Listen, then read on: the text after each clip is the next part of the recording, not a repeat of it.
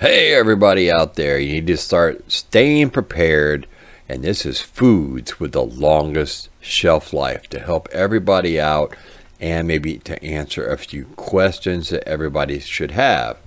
All right, some foods have, naturally long shelf lives, right? I mean, if stored properly, will keep for, many months, years. Depends on how you store it. Other foods spoil very quickly, usually due to high oil or moisture content, and will last a long time only if they are dried, canned, or otherwise preserved.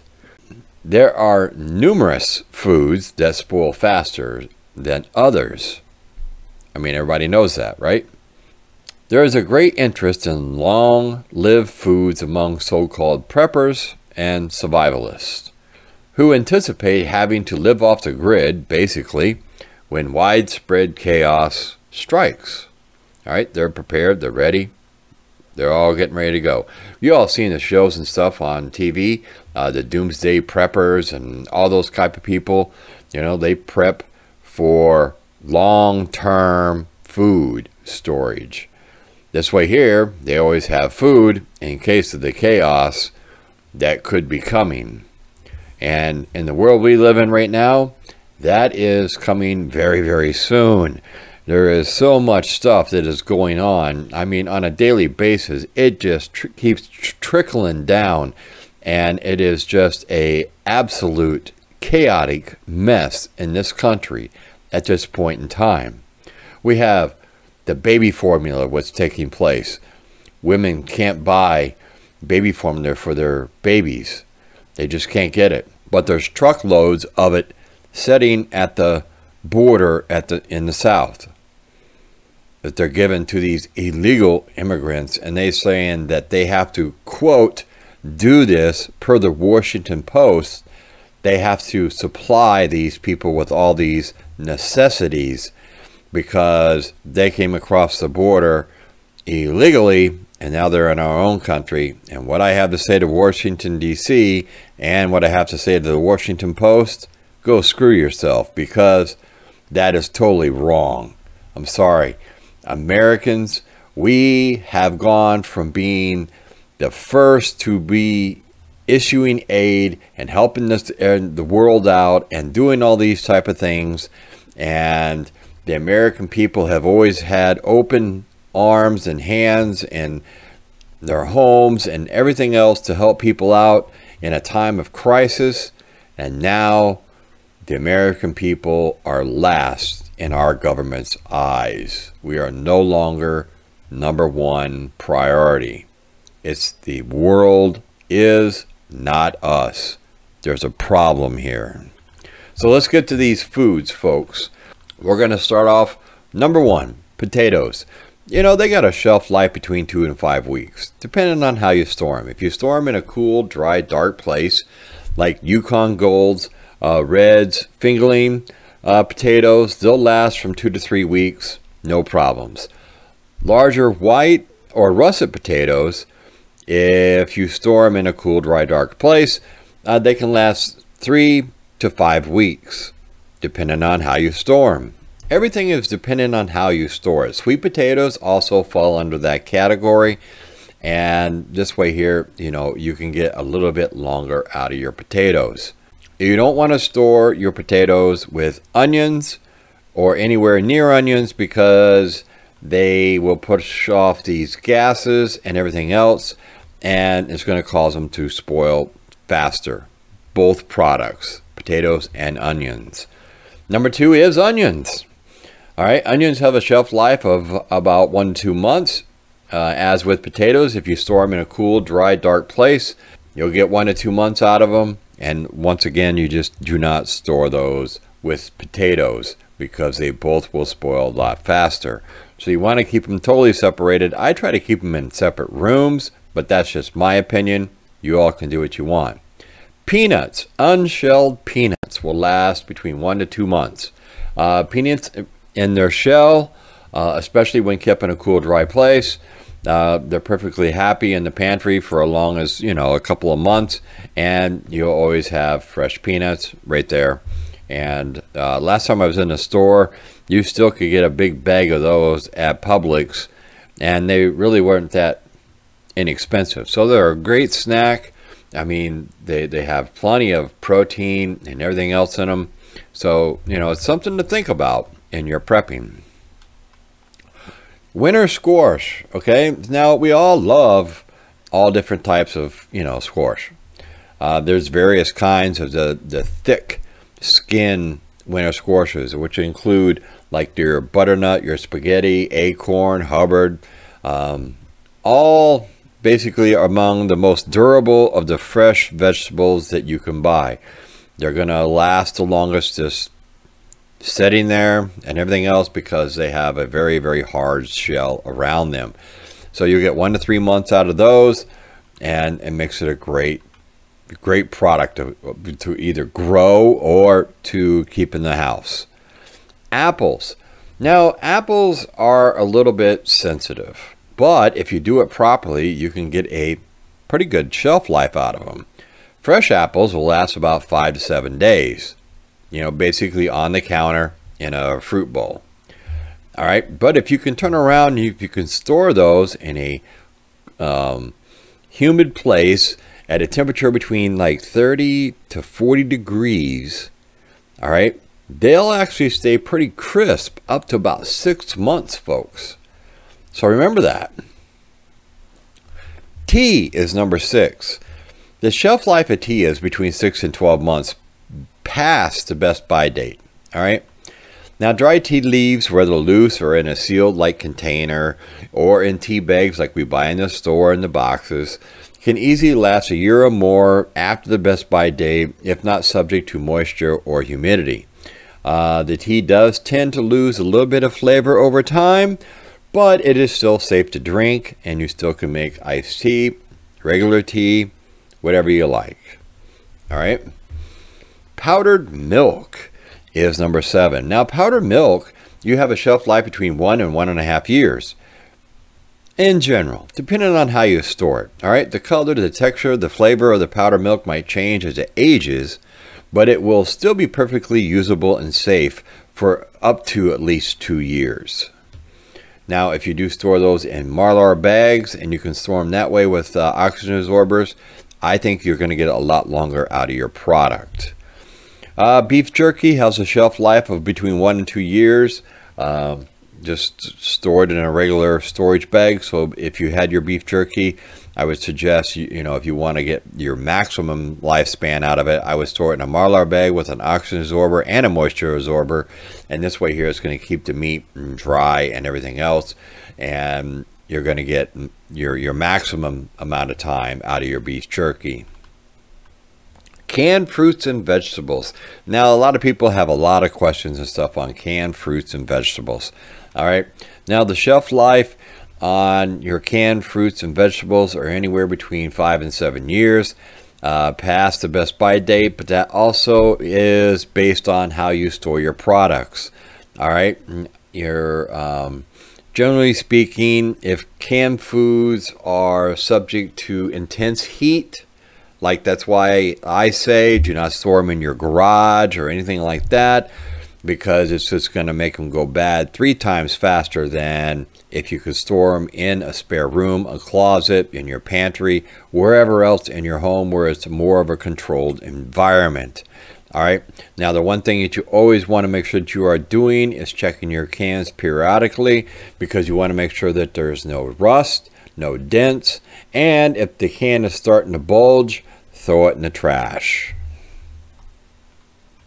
Because basically at that point, bacteria has started to grow when it is bulging. Number 10, dried pasta. Dried pasta in its regular box, the way you buy it at the store and everything else, is going to last you anywhere between 2 to 4 years. just like it is.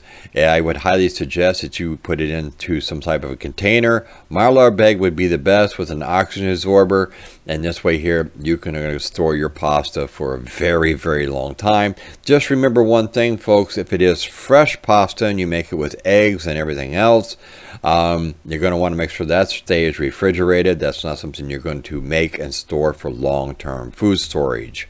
Bouillon cubes, they have a shelf life between 2 and 5 years, depending on how you store the products. Okay, oxygen and moisture are basically the enemies of these little bouillon cubes that we just love so much, and to make, you know, instant soup or stock or anything like that. If you keep them dry and well sealed, you're going to get your maximum lifespan out of them. Peanut butter, just a regular jar of peanut butter. Past the best by date, you're going to get another couple of years out of it. It also depends on if it's unopened or not, and it is also going to depend on if you're storing it at room temperature. You don't want to have any heat involved with peanut butter because it'll start to break down the oils and everything, and then the next thing you know is you know, the oil separated, the peanut butter all dries out, and it's probably going to lose its flavor a lot faster, and it also may fade in color, just depending on what type of peanut butter it is you bought. Dark chocolate, everybody loves chocolate, right? I mean, come on, we all like chocolate. Dark chocolate has a shelf life of up to about 5 years past its best by date.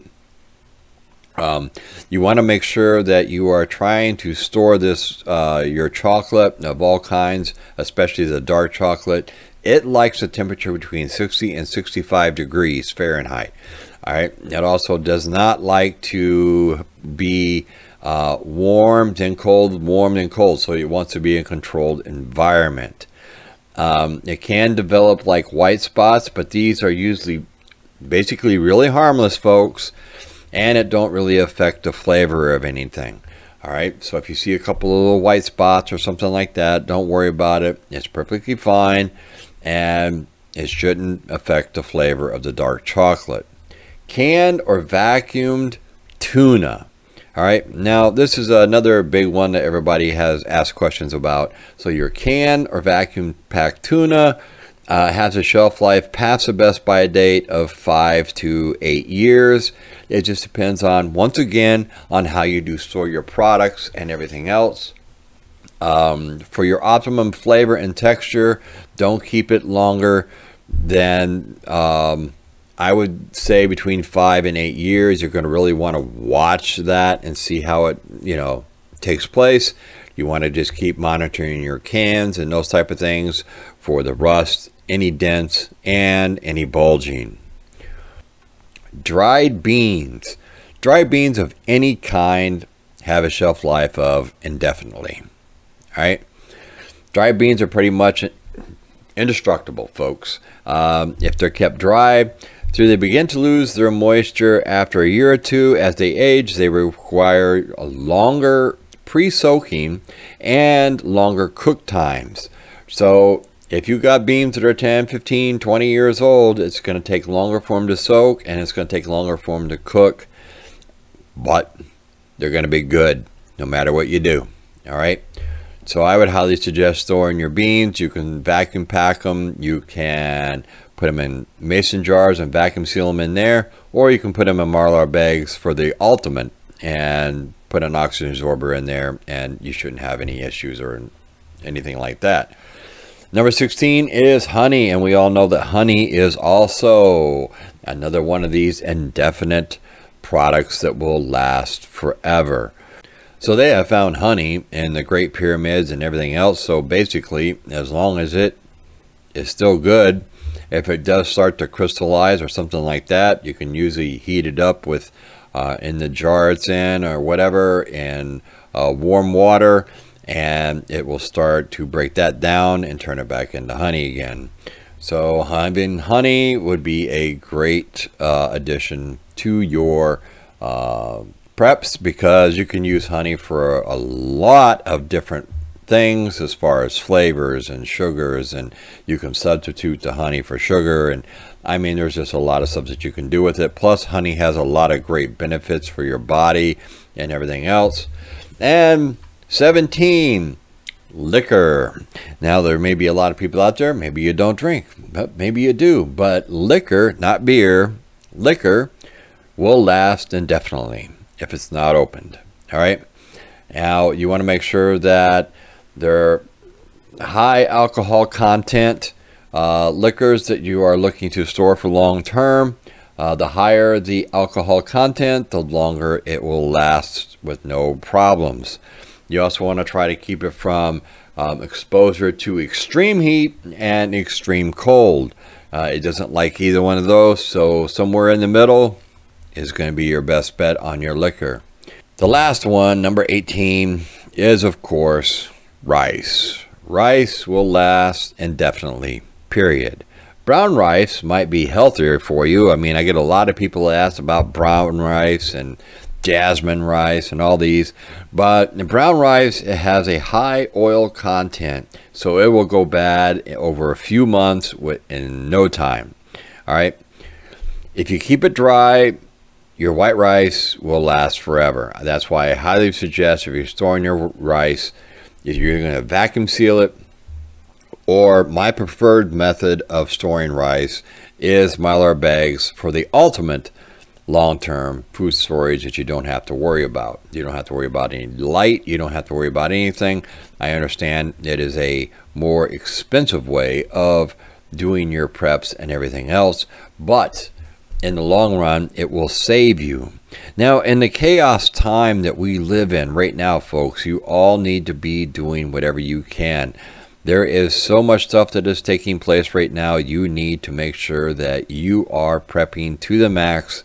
You're topping off, or you're trying to put away whatever you can. The stuff is costing you so much more money at this point in time in the game that it's getting out of reach for a lot of people, because they can't even afford to put food on the table on a daily basis for their families.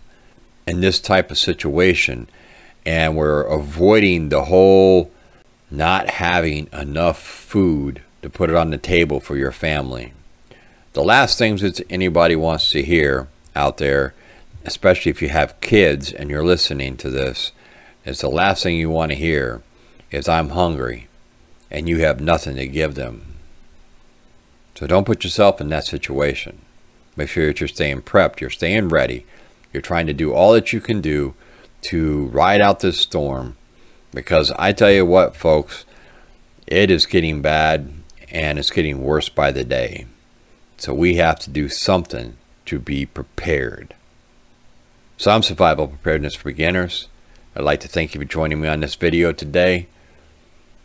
You all stay prepped, you stay safe. Until next time, I'll catch you all on the flip side.